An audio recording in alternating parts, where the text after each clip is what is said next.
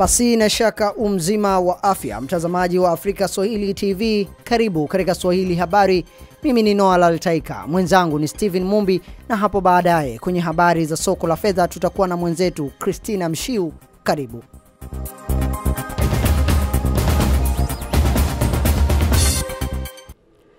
Wizara ya Ujenzi, Uchukuzi na Mawasiliano nchini Tanzania imezindua kivuko kipya cha kisasa cha kusafirisha abiria kutoka upande wa bahari eneo la Magogoni kuelekea Kigamboni jijini Dar es Salaam, hatua inayolenga kupunguza msongamano wa abiria waliokuwa wanalazimika kusubiri muda mrefu ili kuvuka eneo hilo la bahari. Kuzinduliwa kwa kivuko hicho cha kisasa chenye jina la WAKAZI, kinachotumia muda mfupi zaidi kuvusha abiria, kinafanya idadi ya vivuko vinavyosafirisha abiria kuwa vitatu pamoja na vile vya MV Magogoni pamoja na MV Kigamboni. Mwenzangu Steven Mumbi amefuatilia kuzinduliwa kwa kivuko hicho na kutuandalia taarifa ifuatayo. Akizungumza mara baada ya kuzindua kivuko hicho, Waziri wa Ujenzi, Uchukuzi na Mawasiliano Profesa Makame Mbarawa Mnyaa anasema kivuko hicho kinalenga kuongeza ufanisi katika usafirishaji wa abiria wanaotegemea kufanya shughuli zao katikati ya jiji la Dar es Salaam. Na kina uwezo au kina vifaa vya GPS. Kwa vile ni kivuko ambacho ni cha kisasa, tunaamini kwamba kitaweza kuwahudumia wananchi hawa. Serikali inafanya kila linalowezekana kuhakikisha kwamba kuwe na muunganiko mzuri baina ya Kigamboni na Dar es Salaam. Tuna vivuko vitatu na tuna daraja. Nia yetu kuhakikisha kwamba changamoto za Watanzania hawa kuanzia Dar es Salaam zimemalizika. Hatuishii hapa tu. Tuna kazi ambayo tunaifanya sasa hivi kwa ajili ya Lindi, Kitunda pale tunaweka kivuko. Tuna kazi nyingine ya kivuko kwa ajili ya Kigongo Busisi ambayo sasa hivi kazi imeanza. Tuna kivuko kingine cha Pangani na vingine vingi tunajipanga ili kuhakikisha kwamba Watanzania sasa wanaenda na kauli mbiu ya Mheshimiwa Rais, wawe na vivuko vizuri ili waweze kufanya kazi kwa ubora na usanifu zaidi. Hatua hii inalenga kuimarisha ufanisi na kuongeza mwendo kasi wa kusafiri kutoka feri kwenda Kigamboni kwa wakazi wa eneo hilo. Wakazi wengi wanaoishi Kigamboni wanafanya shughuli zao katikati ya jiji, hivyo walazimu kuvuka kupitia vivuko. Kivuko hiki kinatumia dakika 2 tu. Tofauti ni kubwa sana kati ya hichi cha kwanza na hichi kilichotoka sasa hivi. MV Kazi iko experience, inafanya kazi vizuri na isitoshe kwamba inajitahidi kwa sababu kutoka pale mpaka hapa wanatumia dakika 2-3 mpaka na kuendelea. Alafu kingine ambacho tunamshukuru Mheshimiwa Rais kwamba ameweza kutukumbuka wakazi wa Kigamboni. Kwa hiyo tunachoomba tu kwanza ni kuhusu kuboresha tu huduma za kuhusu getini, wao na utaratibu mzuri. Umeona, hicho ndio cha kwanza kwa sababu kama kifahamu kileta cha haraka wao wanajaribu kuweka ule utaratibu ambao watu wakishatoa tiketi wao wanapita kwa haraka. Akizungumzia ufanisi wa kivuko hicho, mtendaji mkuu wa wakala wa ufundi na umeme TEMESA, Dr. Musa Mgwatu, anasema kivuko hicho kipya cha MV Kazi kina uwezo wa kubeba abiria 800 kwa safari moja pamoja na magari 5. Kivuko hiki kimegharimu shilingi za Kitanzania bilioni 7.3 pamoja na VAT, na kina uwezo wa kubeba tani 170, abiria 800 na magari madogo 22.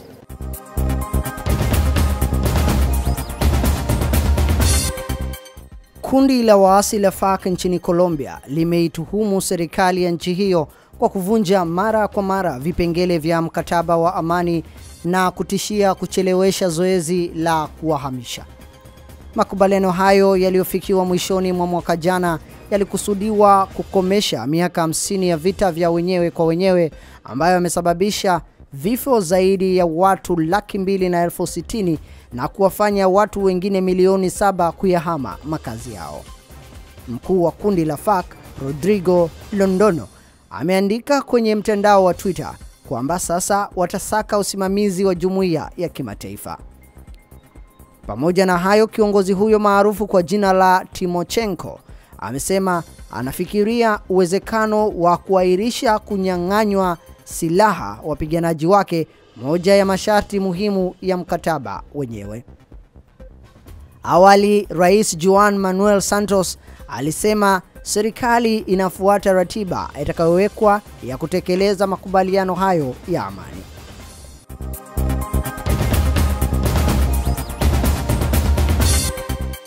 Wakati makamu wa rais wa Jamhuri ya Muungano wa Tanzania Mheshimiwa Samia Suluhu Hassan akitaka kuchukuliwa hatua kali za kisheria kwa viwanda na migodi ambayo inafanya shughuli zake za uzalishaji kwa kuharibu mazingira, ikiwemo utiririshaji wa kemikali kwa wananchi katika kutunza mazingira, bado hali ya fukwe za bahari ya Hindi si ya kuridhisha. Katika kuadhimisha siku ya mazingira, makamu wa rais Mheshimiwa Samia Suluhu Hassan amesema uharibifu wa mazingira ukiachiwa uendelee nchini ni hatari kwa usalama wa maisha na viumbe vilivyomo, ikiwa ni pamoja na vilivyomo baharini. Mwenzangu Noah Lalataika ameangazia hali ya utunzaji wa mazingira katika jiji la Dar es Salaam. Jiji la Dar es Salaam ni moja kati ya sehemu zenye fukwe barani Afrika, huku changamoto ya taka ikizidi kusakama na kukithiri kwenye fukwe zake hata mara baada ya sheria na usafishaji wa mazingira. Ni katika fukwe za bahari ya Hindi jijini Dar es Salaam, pembezoni kabisa mwa barabara ya Barack Obama. Eneo hili limekuwa likifanywa usafi mara kwa mara na wadau mbalimbali wa mazingira, lakini changamoto kubwa ni utupuaji taka mara tu taka hizi zinavyookotwa. Mathalan, mfuko huu wa plastiki ambao umetupwa tu na umeendelea kuonekana katika eneo hili la pwani ya bahari. Changamoto kubwa ni kwamba pindi wadau wanapofanya usafi na kuhakikisha eneo linakuwa safi, mwamko bado ni mdogo wanaokuja maeneo haya kuendelea kutupa taka. Ukosefu wa miundombinu inayosafirisha taka kutoka eneo moja kwenda katika maeneo ya kukusanyia ni changamoto kubwa, hali inayopelekea serikali kubuni mbinu mbalimbali za kuondokana na mrundikano wa taka mitaani. Wakazi wa jiji la Dar es Salaam wanasema ukosefu wa mipango madhubuti ya kusafirisha maji taka kunachangia jiji kuwa chafu, hali inayohitaji njia mbadala, ikiwa ni pamoja na kuweka mabwawa maeneo mbalimbali ya jiji.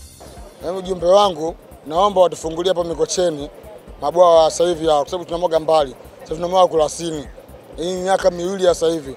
Umeona tunaasilika sababu tunaenda kumwaga mbali na wananchi wenyewe walalamika, bei inakuwa iko juu. Naona sasa hivi magari hamna hapa ndugu yangu. Usafi wa jiji sio mzuri sana, kutokana na mazingira ni machafu. Na uchafu unatokana na watu wanashindwa kunyonya kutokana na gharama ziko juu. Na gharama ziko juu kutokana na mabwawa yako mbali. Lakini angekuwa lipo karibu kama bwawa la Mikocheni lingekuwa limefunguliwa, huduma ingekuwa iko chini na wangepata huduma nzuri.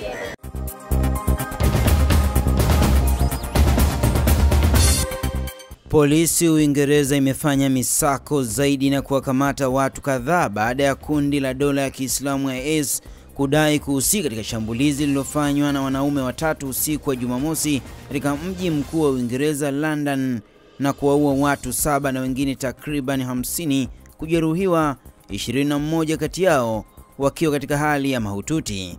Polisi imesema imewakamata watu kadhaa baada ya kufanya misako mashariki mwa London.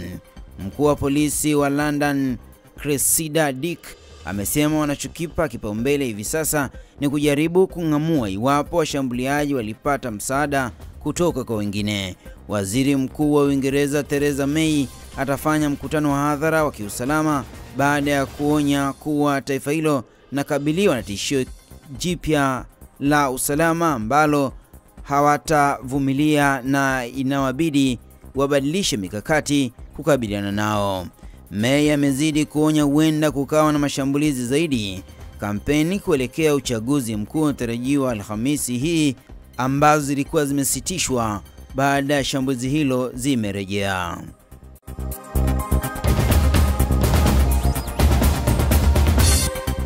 Siku chache baada ya wakazi wa kitongoji cha Renkuba, kata ya Mubale, wilaya ya Misenyi, mkoani Kagera, kuiomba serikali kutatua mgogoro baina ya wananchi hao na mwekezaji wa kitalu namba 20 ambaye ni mfugaji, serikali imeanza kuchukua hatua za kutatua mgogoro huo.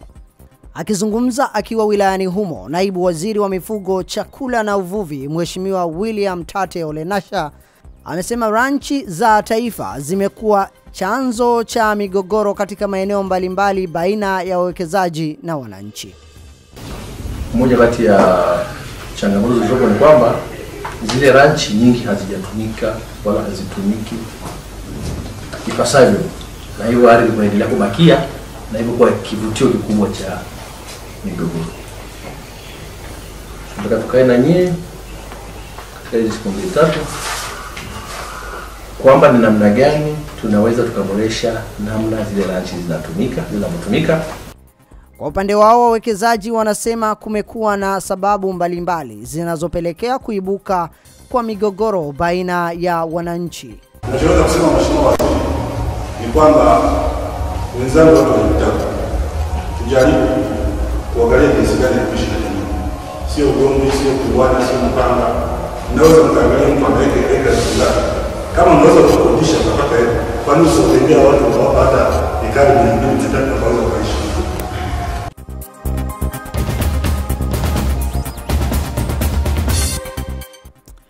Uturuki imeonya watu 130 wakiwemo wabunge wawili na mhubiri wa Kiislamu aliyehamishoni Marekani Fethullah Gulen kuwa watapokonywa uraia iwapo watarejea nchini humo kufunguliwa mashtaka ifikapo mwezi wa Septemba mwaka huu. Gulen ambaye ni mpinzani wa Rais Recep Tayyip Erdogan anatuhumiwa kwa kupanga njama za kuipindua serikali katika jaribio lilotibuka hapo mwaka jana. Taarifa iliyochapishwa katika gazeti rasmi la serikali imewapa watu hao kipindi cha miezi 3 kurejea Uturuki, la sivyo wapokonywa uraia. Zaidi ya watu 100,000 wamefutwa au kusimamishwa kazi nchini humo kwa kushutumiwa kuhusika katika jaribio hilo la mapinduzi ya serikali. Makundi ya kutetea haki za binadamu yameshitumu kamata hiyo inayoendelea nchini Uturuki, ambayo yamesema inawalenga wapinzani wa Erdogan. Mtazamaji, usiende mbali, hivi punde ni soko la fedha.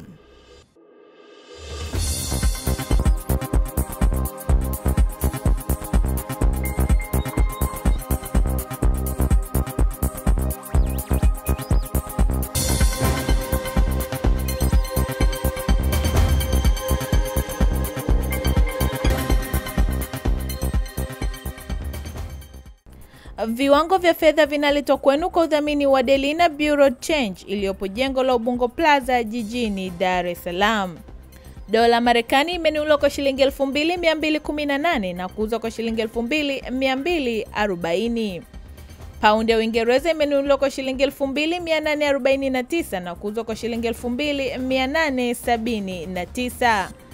Euro ya Ulaya imenunuliwa kwa shilingi 2489 na kuuzwa kwa shilingi 2514.